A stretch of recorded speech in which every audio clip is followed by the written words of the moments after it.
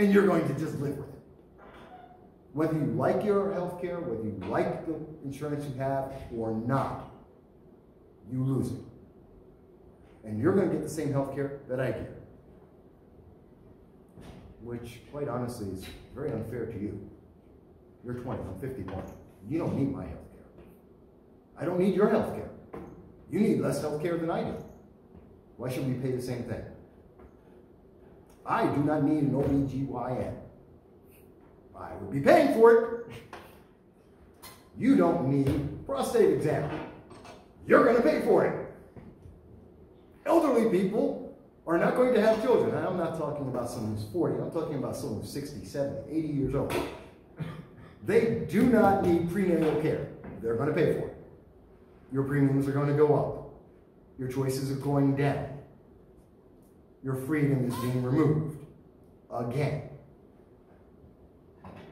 There is a pattern here. There is a system here. And that pattern, that system says, do what we say, because we're the government, and you, quite honestly, are too stupid to make decisions for yourself. Because if they didn't believe that, wouldn't they let you make a choice? Who benefits from all this? Criminals aren't being hurt by the fact that they want to have gun storage lockers, because they're going to say, oh, you've got to have a background check, because the police are going to knock on my door at 5 in the morning and try and take my property if I have it. That's not stopping the criminal. The crackhead down the street is not being affected by this. The crackhead down the street doesn't care. Matter of fact, they're probably happy that everyone's focusing on me, so they didn't go and keep doing the crime that they were doing. That doesn't make anyone safer. 17 states have red flag laws. Has anyone heard of a major drop in gun violence anywhere? It's been, if I remember correctly, 9 years for Illinois to have red flag laws. Have you heard about the reduction of murders in Chicago? They have every single law that has been promoted to prevent crime, or is told that's going to protect you. The biggest restrictions on guns in the nation. They got everything, including red flag laws. Do you know how many people died so far this year? Last time I checked, about a month ago, it was 291 people. They have more people die in one weekend than most mass shootings. In one weekend. And that's every weekend. Usually double to triple during the summer. That's insane. So I'm trying to put this into a perspective, and the perspective is very clear. Look at it from the bigger picture. Step back on this and look at this. We're seeing over and over again, you're being fed a very strong message as the youth going forward, that you're not to complain, you're not to voice your opinion, that if you do, you're going to be ostracized. If you mention that you're a conservative, a Republican, anything but a loyal socialist Democrat, that you are the problem, and that your freedoms are at the whim and will of somebody that got elected 2, 3, 4 decades ago, and that you are meaningless because you're interchangeable. You're white, you're a straight white male, you're interchangeable. I'm a straight black male, interchangeable. The fact that I'm a conservative, the fact that I speak Russian, the fact that I've worked in sales for 30 years, the fact that I own a business, none of that has any influence on who I am. No, I'm a black, straight male. That's it. That's the box I check. And therefore, I'm supposed to vote for Cory Booker because he's a straight black male. That's stupid, right? Why would that logic make any sense? If I told you that because you're a straight white male, you have to vote for Beto O'Rourke, you don't get a choice. You don't get to pick anyone else. You're a woman, you have to vote for Elizabeth Warren. But if you were black, you have to vote for Kamala Harris. If I told you that, I'm pretty sure you'd say, you know what? You can stick it where the sun don't shine. And you should. How dare anyone tell you what your choice is supposed to be? Just because you look like you're this.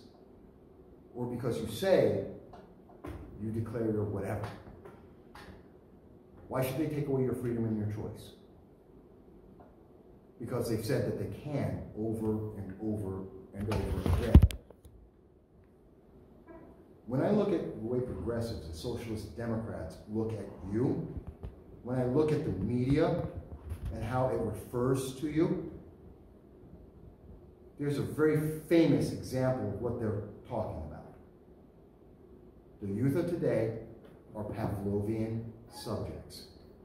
There is no difference between the dog and the bell and social media and you. The process by which they're getting you to react, red flag laws, healthcare, vaping, anything else where they get to say, we know the answer, you don't, you're too dumb, do what we say, or else. And ultimately, that always leads to the same path. Anyone have an idea where that path goes to? We have a real-world example I can show you right now. Venezuela. 4 years ago. Productive, making money, became socialist. 3 years ago. Got rid of the rights for individuals to have guns. Became socialist. 2 years ago. The government started killing its own people. They now have killed over 5,000 people that we can confirm. People are starving. Measles, up. Mumps, up. Spreading into the countries surrounding it. And people are trying to escape the country. And they're coming here. Without vaccinations. En masse.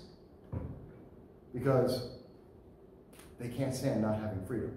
And the idea of making a 3,000-mile trek, sometimes with a child, with no guarantee of food, clothing, shelter, the ability to protect themselves from being raped or used as sex slaves, that's all worth it to walk into this country, get arrested, and thrown in a jail because it's better than being where they were. But by the way, America sucks, so, too bad for you. 20 million people came here illegally. Over 1 million people come every year trying to get into this country. Going into this country as sex slaves, sweatshop workers, willing to have no rights whatsoever, not second-class citizens, non-citizens, no class, hiding in the shadows. And they want that so bad because it's better than where they were. By the way, if you're wondering where did I get those stats from about Venezuela, who? World Health Organization, CDC, also New York Times. Yes? How do you counter people who say that Venezuela is not socialist? Huh? There's some people who think that Venezuela is not truly socialist. What do you say to them? Oh yeah, that's the argument that, well, we've never seen socialism yet. It doesn't exist yet. Right, and I've never seen a wheel before. We're just waiting to make a new wheel. It's going to be more improved. It's going to roll better. It's a circle. People say that because they need a way to energize you. Because if you say every example of socialism in the world has always failed, the question is how much time? If you say that, no one's going to want it. If I say to you, every example of socialism in the world has led to massive massacres over and over again of that country's own people, no one would want it. So when they say, oh, well, we've got a better plan. Okay, does that plan mean that there's going to be a small group of people who are going to control everyone else? The answer is yes, that's socialism. Sorry, I don't like that. Are you going to be denied the rights to be able to speak freely and to be able to protect yourself? If you say yes, that's socialism. I am against that. If you tell me that we're all going to be equal, I'm against that. And that's not a bad thing. No one here is equal to me. That means I'm not equal to you either. And you shouldn't be. I would feel very bad for you. I would feel worse for me to be each of you. You know why? I'm 50. You're in your 20s. You have a future going on. I'm dealing with the future I created. Why should you be trapped in my life? Why should I get paid what you get paid? I've got over 30 years of experience. I speak 4 languages. I've been in the military. I've owned 4 businesses. Should I get paid what you get paid? Conversely, is there anything that should stop you from going out, build your own business, and get $1 billion tomorrow? No. But what are you being told? Socialism is the answer. The Democratic National Committee Chairman, Tom Perez, has said, the future of America and the Democratic Party is democratic socialism, as identified by Alexandria Ocasio-Cortez and Bernie Sanders. And under that principle, you are all exactly the same. You all deserve the same thing. You get no benefit for being different, for working harder, for being an individual. You are just the masses, led by the leadership. And you get nothing for it. Now, a lot of people say, Mike, you just can't possibly know that. I lived 1.5 years in Moscow. Does anyone, in any history classes, has anyone ever heard about the coup attempt in Moscow in '91? I know you heard about it, John. You have. What do you know about it? Well, I took a Russian culture class back in junior college, and it was, didn't they attack like a TV radio station? It was like a terrorist Chechen terrorist group. No, that was after. That was after the fact. In '91, Boris Yeltsin was trying to move the Soviet Union, which no longer exists now. It's now the CIS, Confederacy of Independent States. But before that, it was the Soviet Union, the second largest organization of socialists in the world. And they were there, and he was trying to bring it more modern, more Western, giving some diversity so people can make money. And the old-liners, the hardliners, which includes Putin, as a member of the KGB, said they hated that idea. They really didn't like that. Because they enjoyed the opportunity to have an election where you could choose a dead guy or the Communist Party candidate. Those are your choices. Dead guy, candidate who's alive. That's it. And he happens to be a communist, and there you go. And they liked that system. So they tried to take over the government. Shut down Moscow. It was really terrifying. I was there. I lived there. I watched tanks roll down the street. I watched the Russian people stand up and stand in front of those tanks. And we were being threatened with being thrown in gulags. I lived in Russia for 1.5 years throughout that process, before and after. And the big difference about living in a country, I was it every day, 24 hours, 1.5 years. You don't get the tour. I bought food with everyone. I went to the stores with everyone. I got to see the stores closed for 28 out of 30 days. I got to see the bread lines. I got to see the longest line I have ever seen in McDonald's, in fact, in the world. Do you know how long the line was to get into McDonald's? By the way, there was only one. It was in Moscow, 1/4 mile away from the Kremlin, 2 miles away from my house while I was living in Russia. Do you know how long the line was? Guess. You could pass your house? It was, no, not quite that long. Okay. Let's put it in terms of how many hours would it take? If you were the last person on the line, how many hours would it take you to get into the McDonald's? Yes, I'm talking in terms of hours. 8. Yes, the line was that long. to go to McDonald's and get a Big Mac. How many McDonald's do we have here? In this city alone, we got what, 5? At least. At least.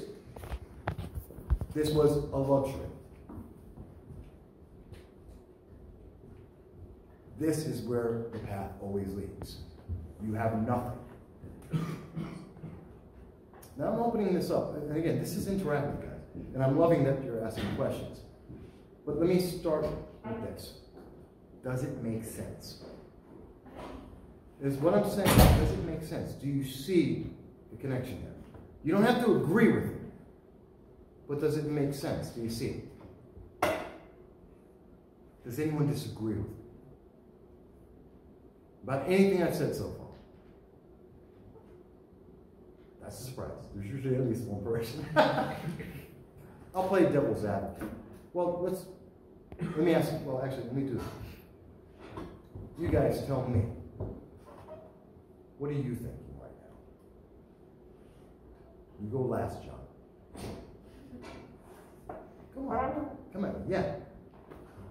2 summers ago, I went to Cuba for like 3 or 4 days. Yeah. And like it was like really the devastation. It was really sad. Like I saw kids go through the garbage can for food. The houses were falling apart. The infrastructure was falling apart.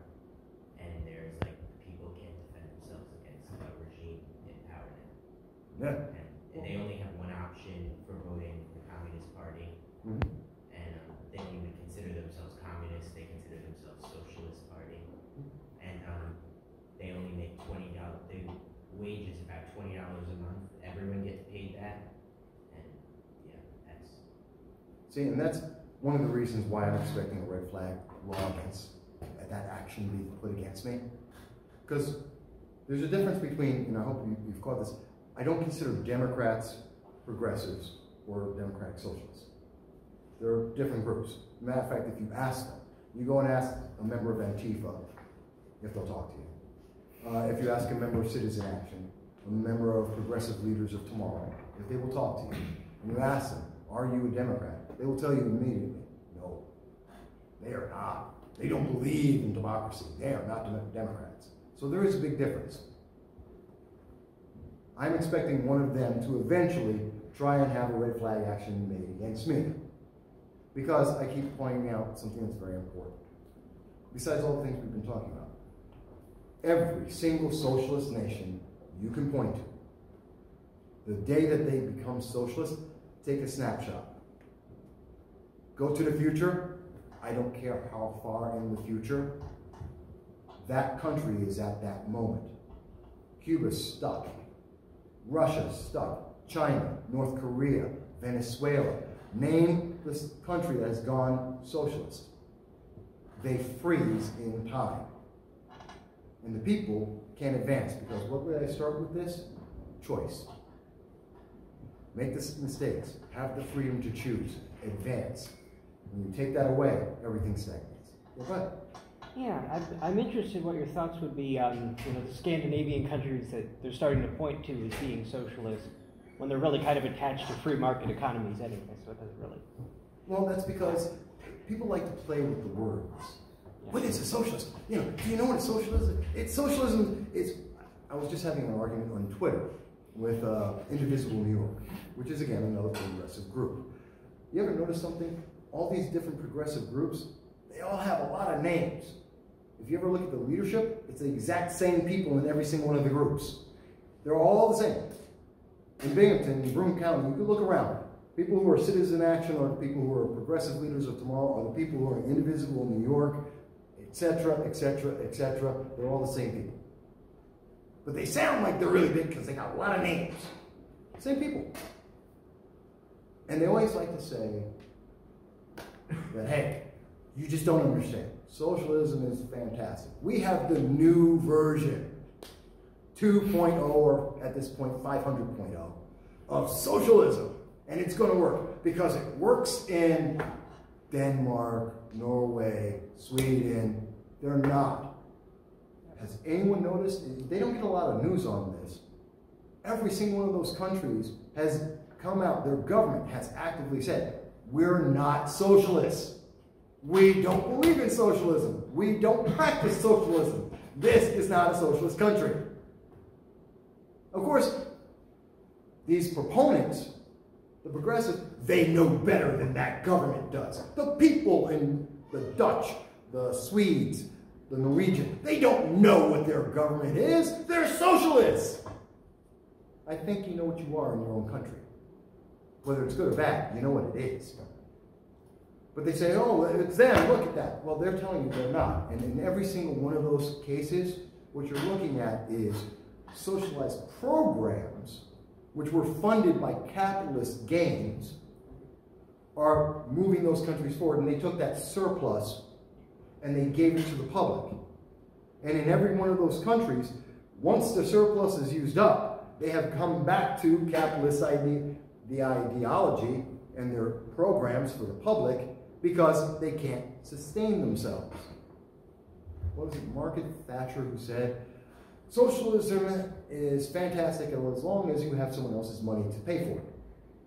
You are the other someone else. It's your money they're coming after. And we have to look at these things real world. Yeah, go ahead. Well, and all the Scandinavian countries have like really low corporate taxes. Like nobody talks about taxes. No, they have really high. They have high corporate taxes. They have high VAT taxes. Are you sure? Yeah. I'm pretty sure Sweden has like a 20% corporate tax. I think that. Oh. I wasn't thinking. Well, again, we have to define which country. Yeah, not which like, country. Yeah. So, I apologize. Yeah, You're right, and I'm right because we're probably talking about two different countries. But go on. Yeah, like the ones I've heard people point to are like Sweden and Denmark. I know they have pretty low corporate tax rates because they understand that like they still need companies to come in and create jobs. Otherwise, there's going to be nobody paying taxes to support those programs. Yeah. And one second, because you actually brought up something. I wanted to talk about Andrew Yang. Yeah. Everybody know who Andrew Yang is? Okay.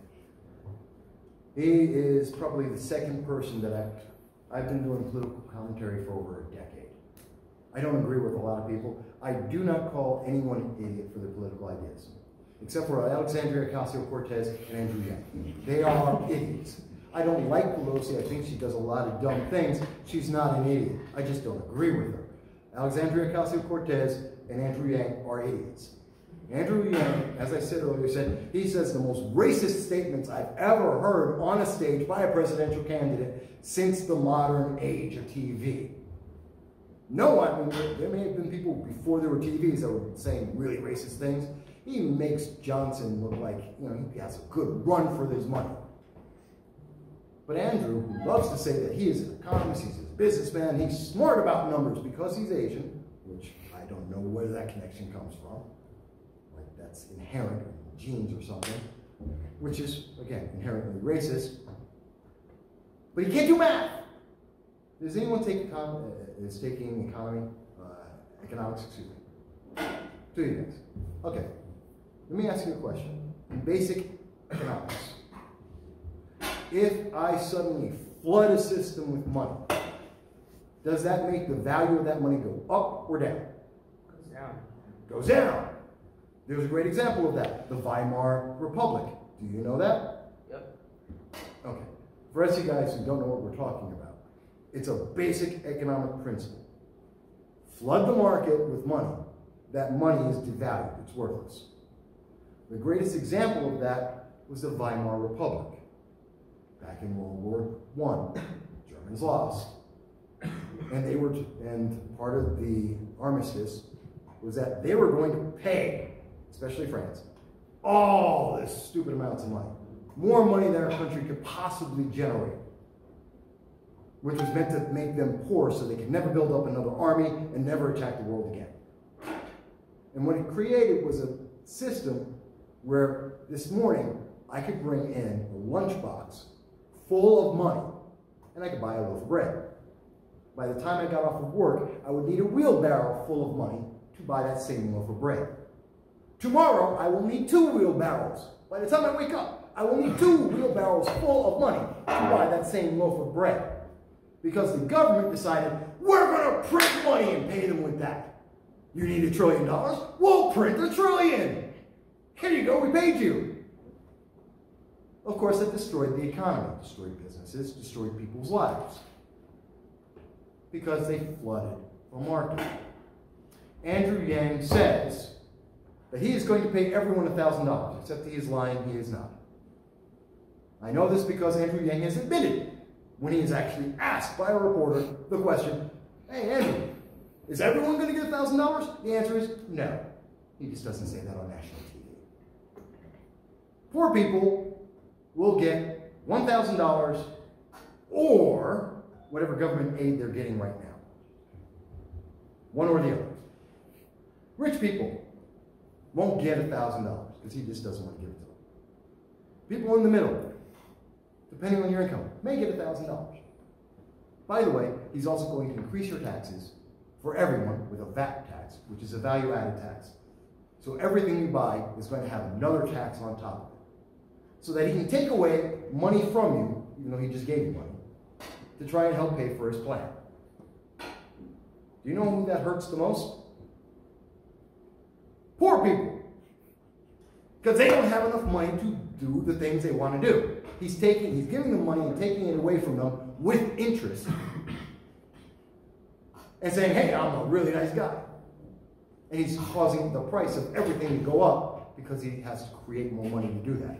Does anyone have an idea of how much money you would have to flood the United States government with every year to be able to pay everyone $1,000 like Andrew Yang says? Go ahead. I think it's 3.2 trillion. Between 3.1 and 3.2 trillion dollars. Do you know how much the United States spends every year? About 4 trillion. 4.1 to 4.3 trillion dollars every year. And puts us in debt, of course. Usually around $1 trillion at this point, depending on how interest rates are. So he is looking at adding 80% more money into the system, which will depress the economy, raise taxes, hurt every single person, especially if you happen to be poor. And his answer is, don't worry about it. It's okay, we're just going to print money. You know who also agrees with that idea? Alexandria Ocasio-Cortez. She wants to pay for everything she thinks of. We're going to just print more money. Because why not? We can just print more money. What's the problem with that? She actually has a degree in economics. Her teachers were idiots. Or they were paid off. I don't understand which. I'm not surprised that she went from an economics degree to bartending. Not because I don't think bartenders are great people. I just don't think she could get a job as an economist. She can't do math. These things are harmful. These are the people who are saying, you are not smart enough to lead the country. You're not smart enough to make decisions for yourself. Listen to them. Isn't that terrifying? I think it is. That question. I was just going to say that I know the head of economics at Stony Brook University, I think is Stephanie Kelton, and she's like the creator of modern monetary theory, which is big with Bernie Sanders and Ocasio-Cortez, and which basically says you can just print as much money as you want. So it's a big idea that's going around everywhere. No, it's an economic theory. It is absolutely an economic theory right now that says you can just print money, don't worry, because no one's ever going to call. Because you can just do that, because governments can do that. But the effects, real world, always come about. Again, it's them saying, well, don't worry, we're the government, we're smarter than you are. Well, okay. And that's why they want to increase taxes. We see, we've got promised for 20, 30 years. We're going to lower taxes, we're going to lower taxes. We finally lowered the taxes, like everyone, Republicans, Democrats, everyone said they're going to lower taxes. No one ever did it. We finally did it, lowered the corporate tax rate. The economy got stimulated. People were making money. More people are working now than almost ever before, in every category you could name. And the progressive answer to that is, let's raise taxes and stop that. That shit needs to end now. Because people aren't poor enough. They're not relying on the government enough. Because you have a choice, and that choice might not be the one they want, and that's a problem. Because if you have a choice, you're not going to say, health care for everyone. I want health care for me. Because if you have a choice, you're going to say, I want to protect myself because there isn't going to be a cop on every single corner in front of every single house to protect everyone at the same moment. Because they're going to say that you don't get to vape, you don't get to have a cigarette, and then the next day, you don't get to wear shorts. You don't get to have a beard. You don't get to live. What's the difference in any of those statements? Because there isn't one. If the government can tell you you must do one thing, the government can tell you you must do anything. If you can't defend yourself from the government, nothing stops the government from abusing you. That's a reality. It's a hard truth. It's a truth that the media, social media, many politicians, many teachers don't want you to know. Because it helps you, not them. You're going to ask a question. Oh yeah, a while ago. I don't know. I pay attention. Yeah, I don't know much about your economic views, but I was wondering if you can think of anybody who's actually still suggesting the Milton Friedman ideas of monetary policy. Because the Trump side has said, you know, the Fed's a bad idea, and the other side is saying just abolish it and print more money and inflate everything. So, I don't know, can you think of anybody or? No one who's active in politics right now, which is why we need new ideas. Right. We need new people to come forward. We do have a somewhat different market because we have cell phones and technology. It's innovations. I grew up before there was ever a computer. We all have computers now. They're super powerful. Excuse me, personal computers. No, not that old. But personal computers. I remember the very first personal computer. 256 kilowatts. That was huge. That was powerful. I got calculators that don't work properly and have more power than that. And now we've got multiple terabytes. With all that power, yeah, you're going to have interest. You're going to have a new idea. But people like Andrew Yang say, well, I've got to protect you because no one's going to make anything anymore. That's a stupid statement. Someone is going to make stuff. Your clothes are just magically going to continue to exist. Cars are going to continue to run. Obviously, some people will continue to have the basics. People will continue to make stuff. All jobs will not be automated to death. They said the same argument when they said we have to automate most of the production lines, like for cars. Most of the refrigerators,